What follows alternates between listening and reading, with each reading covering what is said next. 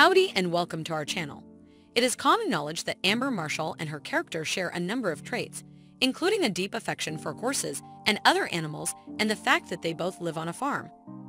Regardless, when it came to portraying Annie's pregnancy on the show, Marshall ended up going up against another test.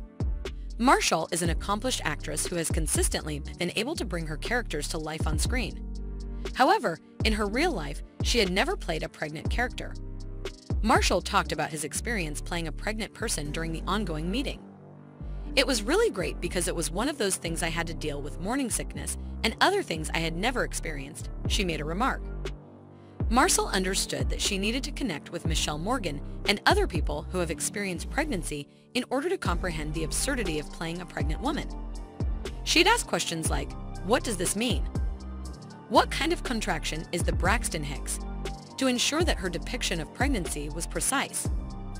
Marshall did not first need to step outside of her usual range of familiarity for her job by playing a pregnant person.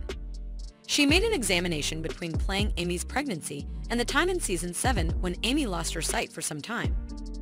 Marshall stated, "Things like playing blind or doing things that are completely beyond my usual range of familiarity are like, okay, so now I need to continue to chat with people who have had this experience so I can make it as real as I can." Despite the difficulties, Marshall was able to portray Amy's pregnancy accurately. Additionally, to the surprise of no one, she relied upon the excitement for animals and her standard acting skill to restore her character. It is interesting to note that Amber Marshall's love of animals and horses is more than just a trait. Peace has spent most of her life around horses and is an associate equestrian. In point of fact, when she put in her application for the position of Amy, she was given the option of using her own involvement with ponies to revitalize the individual.